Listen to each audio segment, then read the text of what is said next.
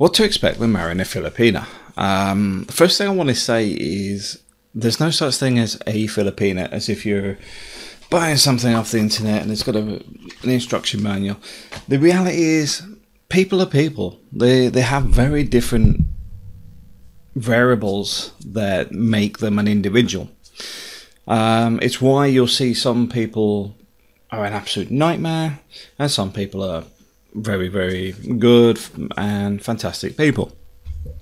Somewhere in the middle, you'll get probably 60% of the people, because obviously the nightmare stuff, it's not that there is a huge amount of people this happens to, although it's become a bit of an industry.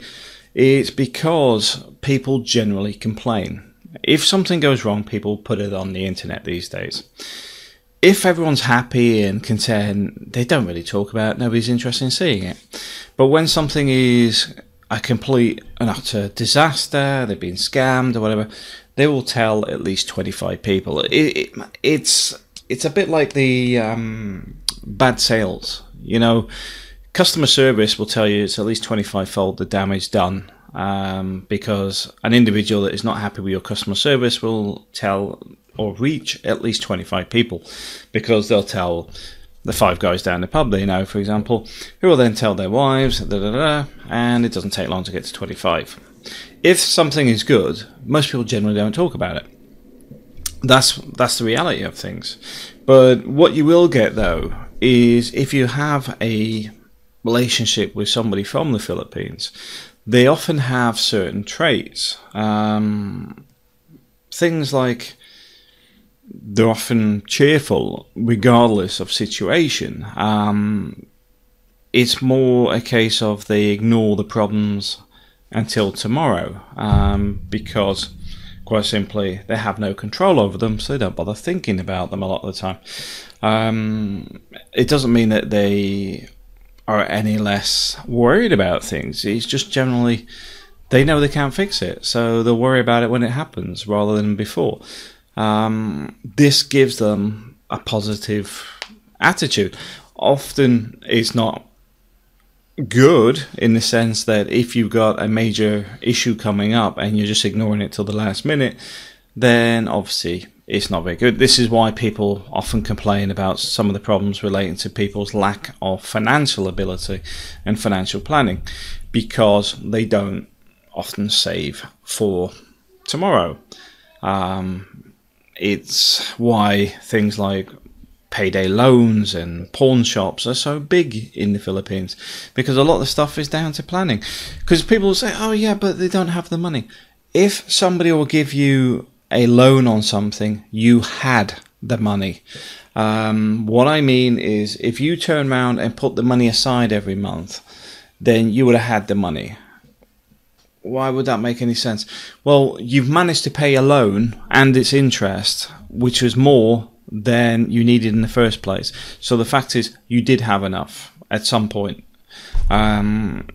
Or you should also be trying to get away from those loans. But you will find people even look forward to the loans. I've seen people do it. They've just got clear of debt and then they go straight back into it because they've just paid their debt off. And you're like, what are you doing? You know, you're better off having zero debt. But often that's the mentality, because that's the system it exists. So changing some of these habits for the better, it can be quite difficult sometimes because it's so ingrained. But generally people's outlook is pretty positive. But also you'll find that the women I know are very family orientated. I haven't met anybody that doesn't actually want children or got children. I'd say that's 100% of the women I've met from the Philippines. Well, at least the under 50s. Because over 50s they've already got kids normally. But the whole point is people are family orientated. It's more of a traditional marriage. I wouldn't say it's just the Philippines that has that. I think what's happened is the Western society has become more fragmented, and there's this obsession with women wanting equality, which is why it seems to be leading roles in nearly everything these days that are women. Not that I have an issue with it, it's just that it's gone from equality to pushing this as a major issue when it's not. The whole point of equality is people being at the same level. Not, well, I'm more equal than you are, because then it just becomes a complete joke. But you have the positive traits. You've also got the fact that because most women are after a traditional marriage, they are more concerned about the kids, looking after you, which means, preparing your clothes and that sort of stuff. There's a lot more people focused on that than, say, getting their own education. And it doesn't mean that they're uneducated people. You find that it's culturally normal. I find a lot of women, even well-educated, still have the same habits because it's ingrained culturally.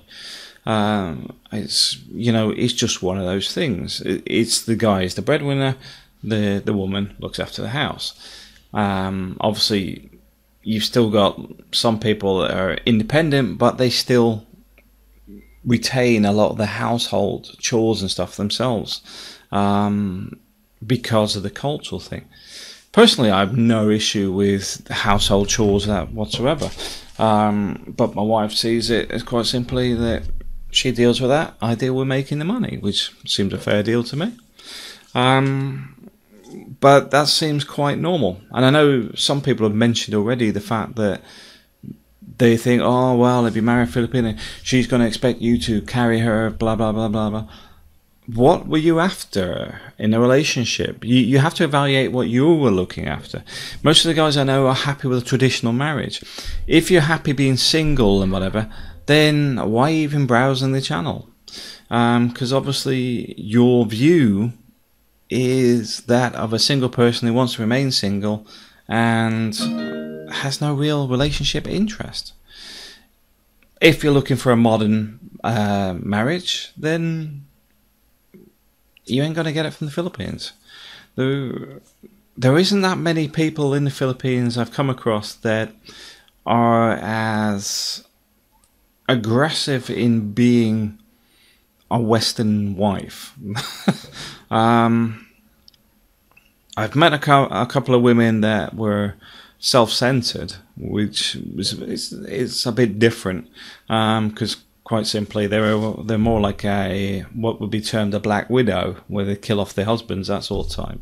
Not that they're killing off their husbands, but it's more the fact is they are purely after assets. They're after nothing else. They don't value the marriage or anything else. They're just physically looking for the money, in every shape and form. And they're on husband 3 or 4, whatever. But the reality is, there is a few of those around. Now, the interesting thing was a conversation this morning, one of the comments relating about guys that go to the provinces to find a partner. I find the provinces, I don't know where people define as provinces, you see, because if you're talking provinces of Cebu, Cebu is only like a couple of hours away from the city most of the time. So it's not really what I'd call provincial, it's more like suburban. Because you've got access to the cities and people are generally going from the cities, know people from the cities, etc. But if you were going to, say, Negros Island, and you're going to the inner parts of Negros, it's a different story, because even getting to Negros takes about 5 hours. But when you go on the inner bit, you can take 2 hours to get there, and if it rains, you can't get back for a day. So it's very, very remote in that sense. Now, the education and everything else, the infrastructure, the women there are not going to be anywhere near educated in the sense of a Western perspective. They'll be capable of farming, they'll be capable of things like that, but they're not really people that are pushing themselves forward. Their existence is very, very day to day. think that's the easiest way of putting it, day to day. And when I've met people that have actually met and married somebody that far out, I find their relationships a little bit strange, because the wife just sort of like wanders around doing her own thing, and the guy will be sitting talking to me, and I'm thinking, what goes on in the relationship? Because they seem as if they're just existing in the same house, but because the education level and everything else is completely off the page, you know, they're not even in the same book in many senses. Doesn't mean that the woman's got a low IQ or anything else. It's just that she hasn't had the education, and she hasn't come from an environment where she sat around with other educated people. She hasn't come from an environment that encourages going to the library, from that sort of stuff. Not that there would be a library there anyway, but the whole point is there is very little in common for that relationship. And that's what I say. I can't understand why somebody would say, oh, go with the provinces because the women are more timid or whatever. If you need that sort of relationship, then the relationship is not built on a solid relationship. You build the relationship on trying to secure things for yourself, which more than likely will end in failure at some point.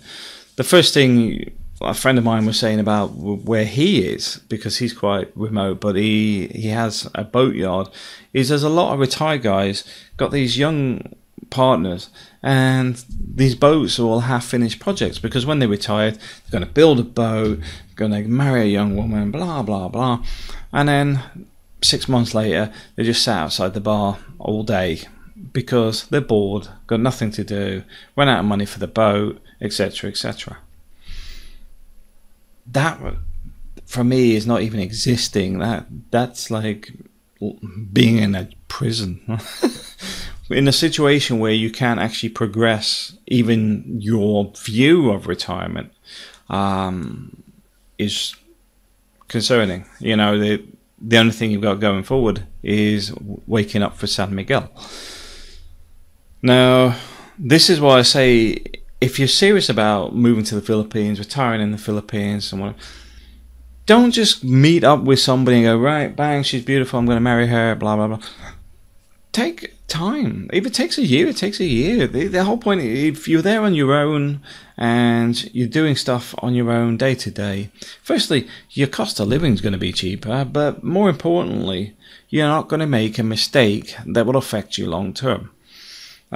Because you can meet a few people, introduce yourself, get to know people, but generally I don't recommend going with anybody under 25,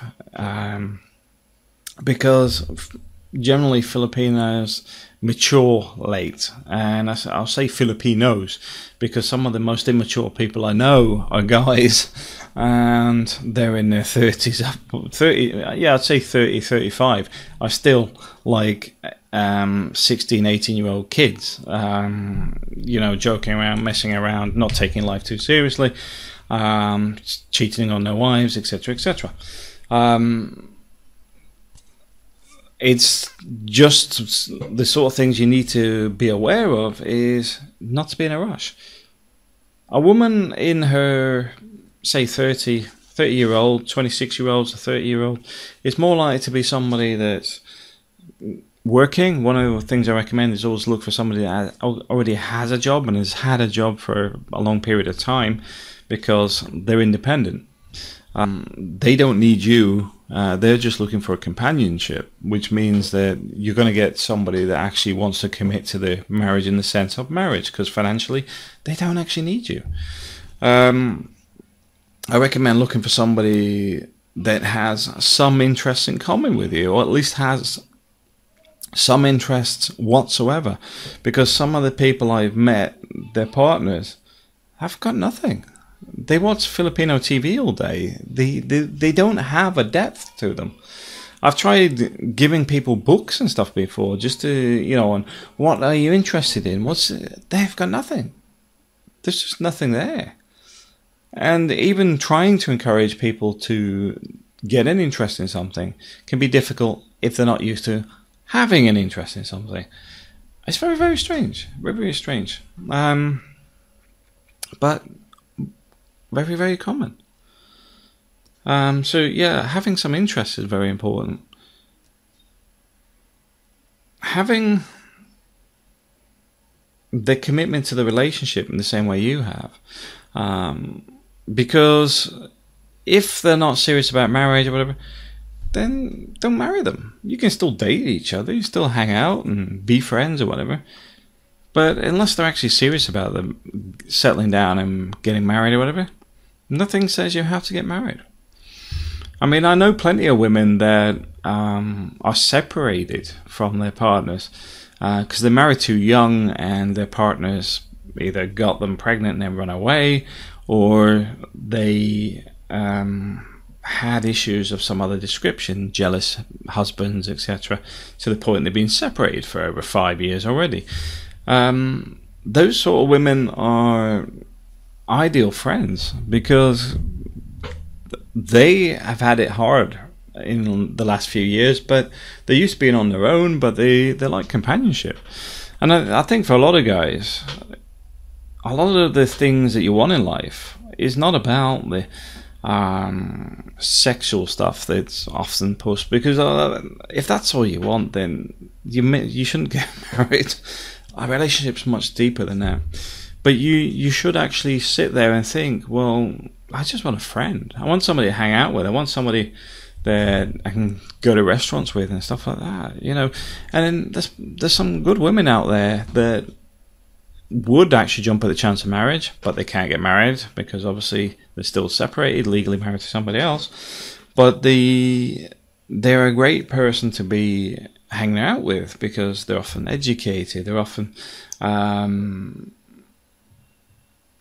independent, they're financially looking after themselves, they're often the oldest child, or they're fairly high up in their family tree, but you don't have their family issues because you're not married to them.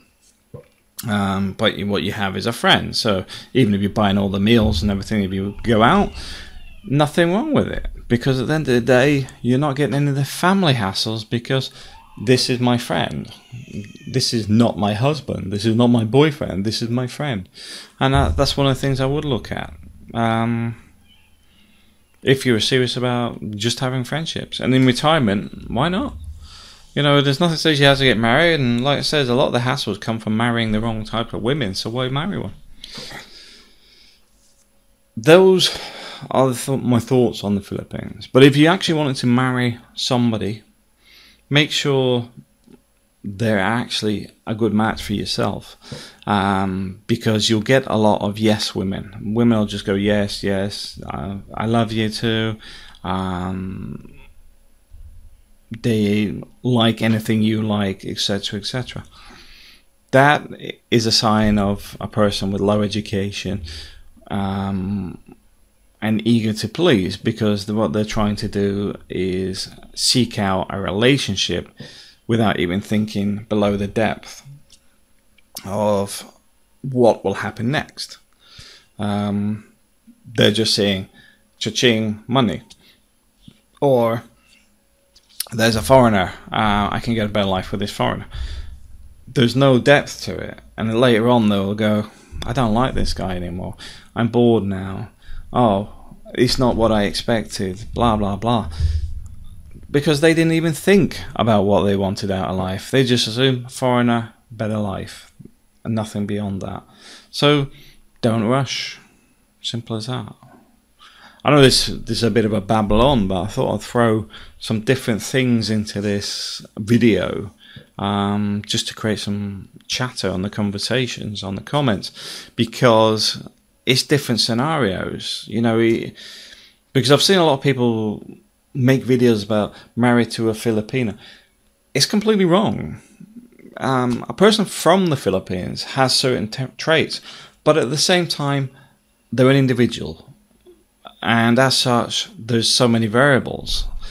But at the same time, you can also have these specific things we've discussed already, which are normally where most expats meet partners or should meet partners. Thanks for watching.